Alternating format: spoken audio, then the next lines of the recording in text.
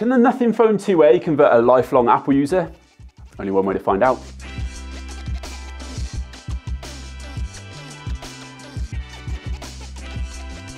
As an Apple user of over 15 years now, and somebody who could definitely be classed as being trapped in the Apple ecosystem with, well, my Apple iPhone, Apple Watch, AirPods, MacBook Pro, iPad Pro, and also my Apple MacBook. To be honest with you guys, I'd never really given any thought to stepping away from Apple for my next phone until this. This is the Nothing Phone 2A, which is available for just £319, considerably less than an iPhone. I have to admit, it's got me intrigued. So I'm going to move my SIM card over and use only this phone for the next 72 hours, taking you along with me and sharing my experiences with the Nothing Phone as an Apple user. Now, a few disclaimers before we get into this. This is our first phone review, so I hope you guys enjoy it. And secondly, I'm not an Android user, like at all, so go easy on me. So let's take a closer look at this then, and to be honest, it's the design that really drew me in with this phone. Plus, I do think that their marketing is pretty cool as well. The first thing that I've noticed out of the box is that it's so light, much lighter than my iPhone, but it still gives me the same vibe and it feels pretty clean and premium. Now it's got this 90-degree infinity back cover, and on the back, we've also got 3 of the glyph lighting panels at the top here, and then this really cool transparent design, which apparently is shaped to look like a New York subway map. Though I have seen some of you guys online say that it looks a little bit more like an intestine, but hey, each their own. Even little details like the packaging, the USB-C 2.0 charging cable are a really nice touch. I mean, something as simple as the SIM card ejector looks cool. Now, I don't know everything about Nothing, and Nothing being the brand, but I do know that they are very passionate about their design language, and that is evident from this. Now, we've got the main camera and the ultra-wide camera on the back here, and a front-facing camera too, and I will definitely be putting those to the test a little bit later on. Now, I know that I'm like 30 seconds into this video, but I do need my MacBook back just to talk you guys through the specs of this phone. So let's bring up their website. Okay, here we go. So this phone has got a 6.7-inch, 120Hz, 10-bit AMOLED display that apparently peaks around about 1300 nits. Now it's powered by Android 14, running Nothing OS 2.5 with a MediaTek Dimensional 7200 Pro chip. Now in terms of battery, it's a 5000 milliamp hour battery, which they do say here lasts up to 2 days or up to 29 hours of video playback. So I'll be very interested to test that out. And although there's no wireless charging, with 45 watts of wired charging, we can apparently get a full battery with just 1 hour's worth of charge, or a day's worth of charge in 20 minutes. Now this phone has 8 gig of memory and 128 gig of storage, but apparently there is an option to step up to 12 gig and 256 gig of storage for an extra 30 quid. So that's all the key stats and need to knows out of the way. I'm gonna go and get this set up and I'll catch up with you guys in a bit.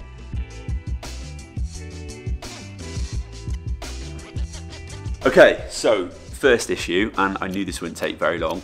Basically, I want to try and create like a cool looking home screen because I think that's part of the Nothing experience, right? Like it looks a little bit different. It's about the design language. I want something like monochrome. I don't want to go too mad with it, but I want something that looks cool. But basically, in order to do that, I need to get to settings, and I don't know how to get to settings on this phone. So if I swipe one way, I've got a really cool like personalized feed of YouTube and news, which I absolutely love. Something that I don't have on my iPhone, so big fan of that. At the bottom of my page at the moment, I've also got a quick Google search bar, which I'm another big fan of. But if I swipe one way, I've got my apps. If I swipe down from the top, I've got like some settings like Bluetooth, torch, wallet, that kind of thing. But if I swipe, oh, you swipe up. Makes sense, I guess. So if I search settings here, yeah, we go. So finally, after playing around for far too long creating a cool home screen and setting up custom glyphs, which I'll definitely be coming back to, I'm now really happy with my setup. So after a couple hours worth of use, what are my initial thoughts on the Nothing phone? Well, first of all, I absolutely love the design of this thing. I don't think that's a secret, and so does everybody over in the office, so big tick in the box there. Secondly, Nothing OS is actually really intuitive. Now, don't get me wrong, it has taken me a couple of hours to get up to speed with the Android OS and Nothing OS, but now I feel much more comfortable with it. I'm really enjoying using it. I think the only thing that I'm struggling with, especially from a work point of view, is that everybody in the office uses Apple, especially within the marketing team.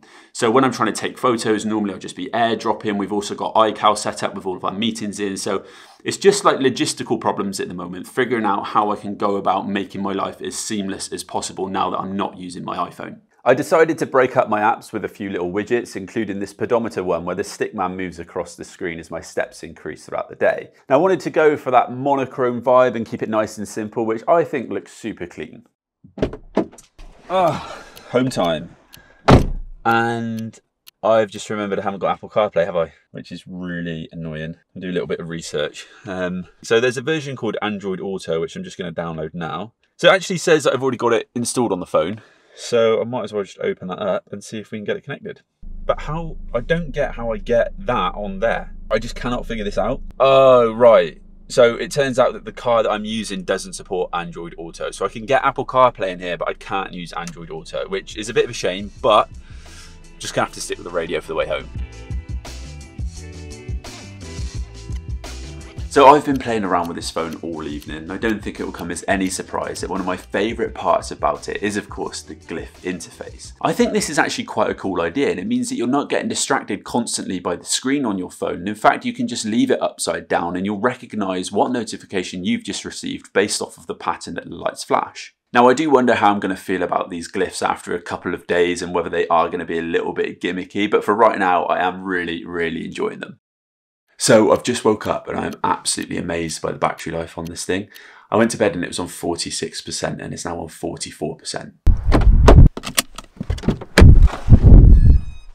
So here we go then, day number 2 with the Nothing phone. Now I'm actually really excited for today.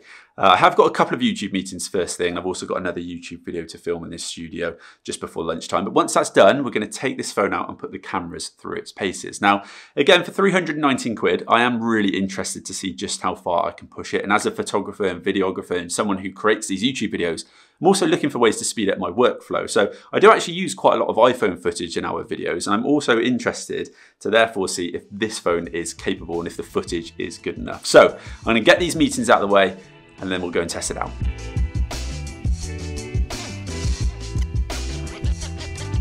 One thing I was thinking about just before we head out and get some photos with this thing is just how often I'm picking it up and how many times I'm using it a day versus what I would be doing if I still had my iPhone with me. And I think I am using this so much less than what I would be if I still had my iPhone. And I think that's predominantly down to one main reason, and that's because I've really tried to focus on breaking out of the Apple ecosystem. And so I suppose it's kind of got me thinking, do I actually want an iPhone or do I feel like I need an iPhone?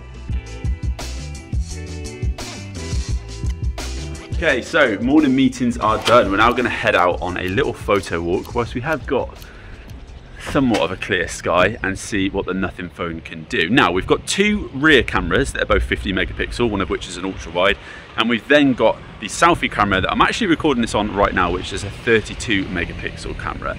Now, I'm also really interested to hear what the audio quality is like out of this camera, so I'll let you guys be the judge of that in the comments below. And I'm also going to bring along the iPhone 13 Pro just to get a couple of side-by-side photos, just as a little bit of a reference. But again, for 319 quid so far, this is looking really impressive.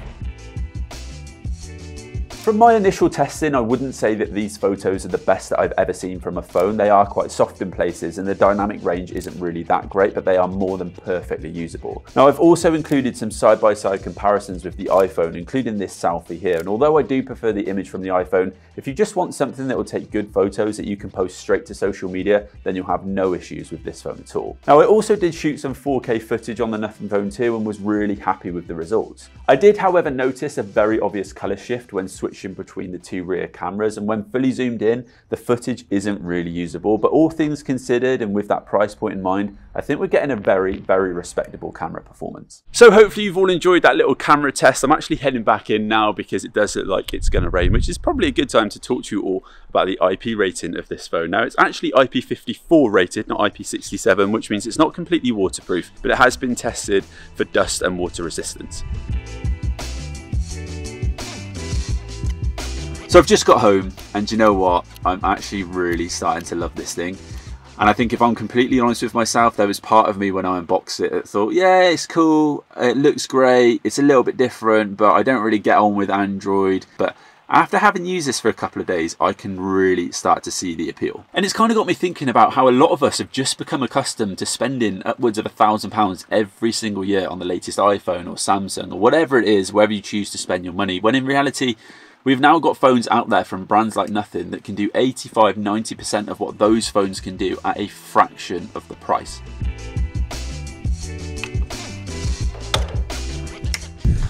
So here we are then, day number 3, my last couple of hours with the Nothing phone. Now I'm very well aware that I've got to make my mind up in a bit whether I want to keep my iPhone or switch to the Nothing phone, but to be honest with you guys, this is a much more difficult decision than what I thought it would be. So now I've got the studio set up for filming, I am going to have to crack on and get a couple of those videos done, but I will also be taking some behind the scenes content that you guys can check out on our Instagram page and also on our YouTube community. Of course, that will all be shot on the Nothing phone. But once we're done with that, I'm then going to spin the studio back round and I'll give you guys my final verdict.